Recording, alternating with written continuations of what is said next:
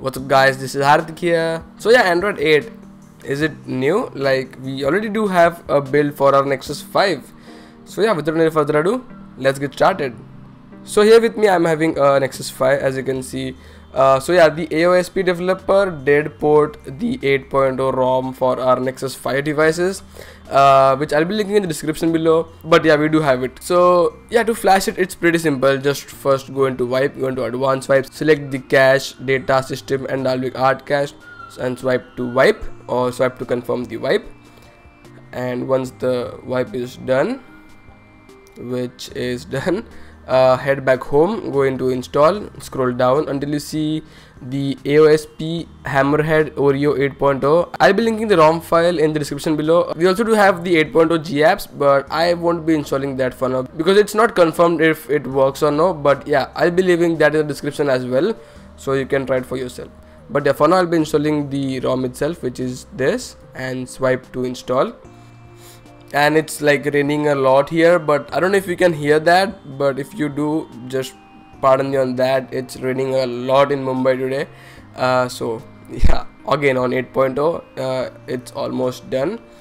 So yeah, it's AOSPA, it's done. So I'll just reboot the system now. Again, it's AOSPA, so I don't expect any more customizations in this ROM and stuff.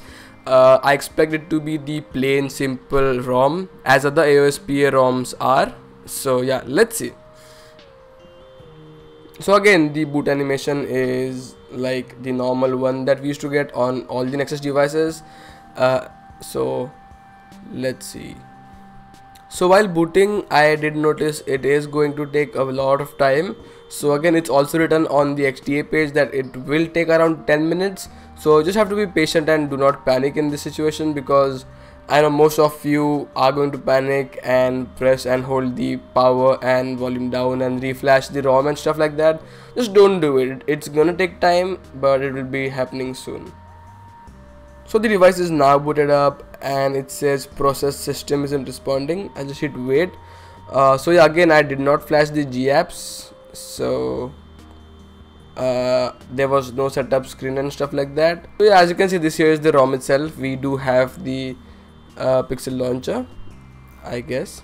Okay, so yeah, there are notification dots and stuff like that. Also home screen rotation and other stuff.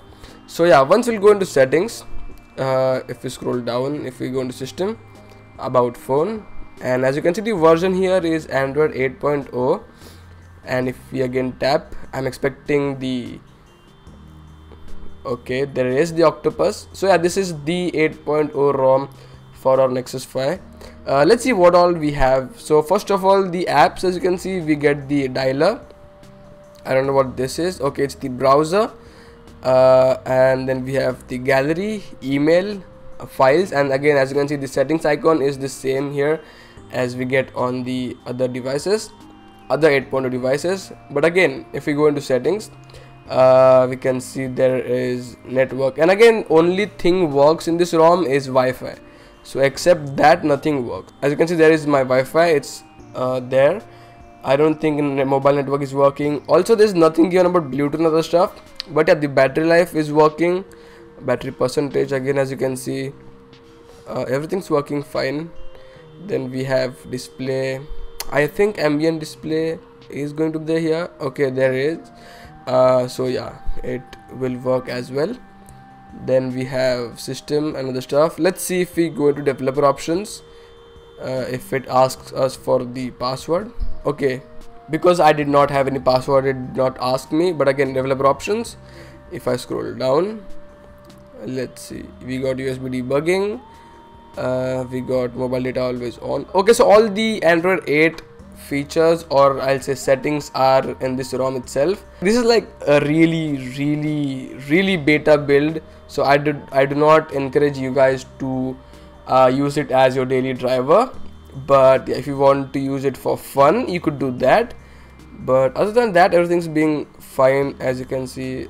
Also, the quick toggles here is the same exact, just like other Nexuses and other Pixel devices.